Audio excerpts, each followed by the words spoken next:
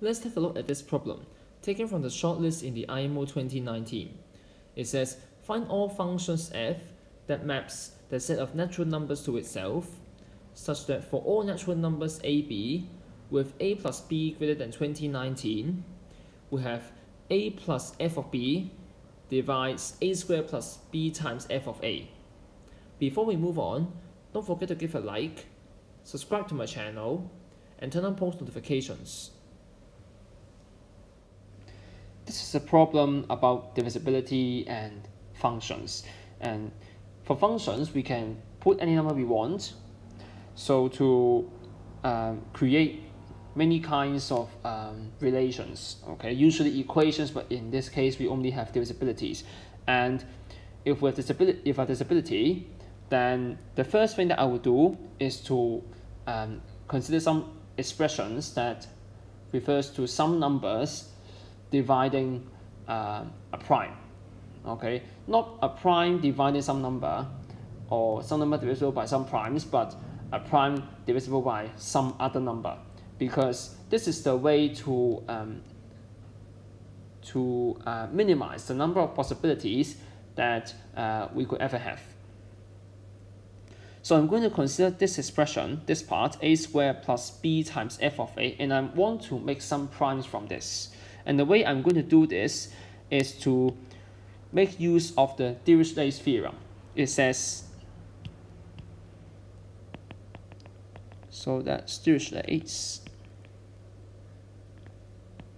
It says for a, b that are coprime, there are infinitely many primes of the form, just of the form, an plus b, okay, or I can say infinitely many primes that are congruent to b mod a.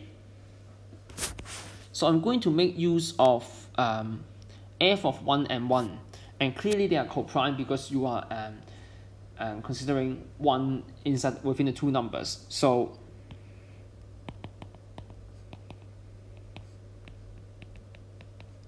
this must be coprime and solved by Dirichlet's.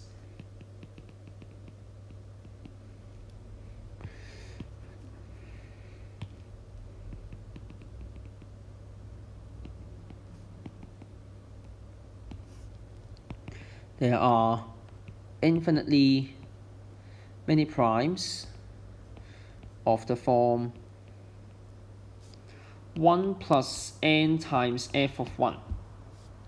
Okay, and I'm going to match this with the form a squared plus b times f of a. So obviously we are going to put a equals 1 and b equals n.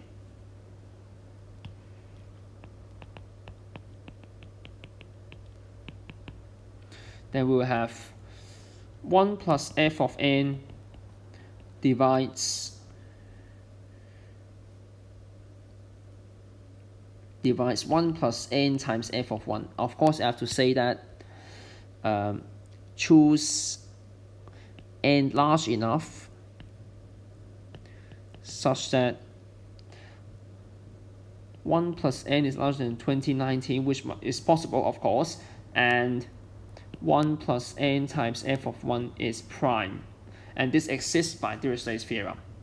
So because this is prime,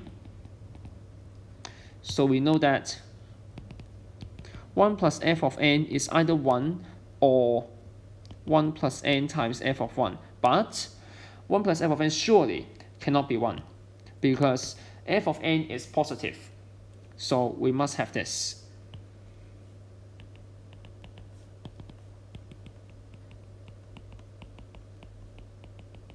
So f of n equals n times f of 1.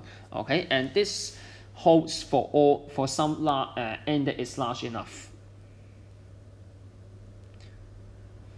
Now, when I reach this point, I start to think, well, what f of x can actually be? So this motivates me to guess that maybe f of x is simply some constant times x. Okay, some constant. And in fact, if you put this back into this divisibility relation, it would actually work.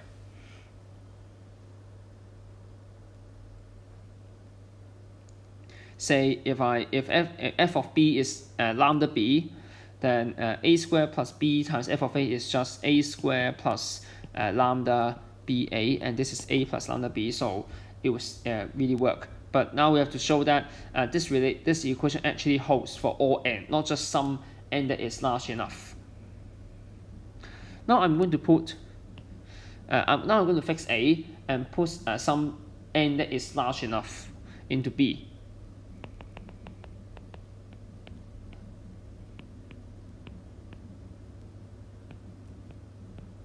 I can say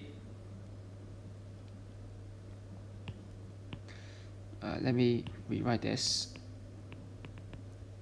I can say a plus f of n divides a squared plus n times f of a. And the left hand side is actually equal to, can also be rewritten as a plus n times f of 1 divides a squared plus n times f of a. And if I further multiply the dividend, it would this would divide a squared times f of 1 plus n f of a f of 1. So this a plus n times f of 1 divides a squared times f of 1, actually the expression above, minus f of a times the divisor.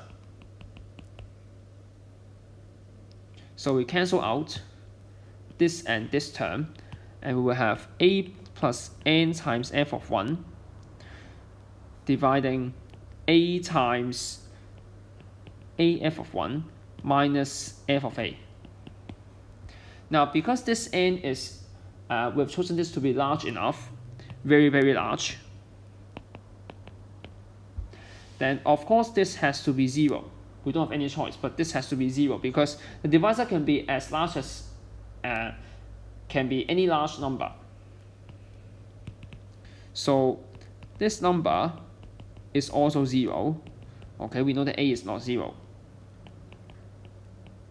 So f of a equals a times f of 1, and because this a is fixed and any other constraint, no constraint on a, so basically that means f of x equals f of 1 times x holds for all x. That is belonging to this set. Okay, and so that's the function. And of course we have to check. A squared plus f of b is a squared plus b f of 1, and sorry, a plus f of b should be the divisor. Now, and the dividend is then a squared plus b times f of a is a squared plus a b f of 1, and this is a times the divisor. So yes, that's true, and yay, we are done. I hope you enjoyed the video. Feel free to suggest any alternatives in the comments. If you like my videos, make sure to subscribe to my channel right now. Thank you for your support. See you next time.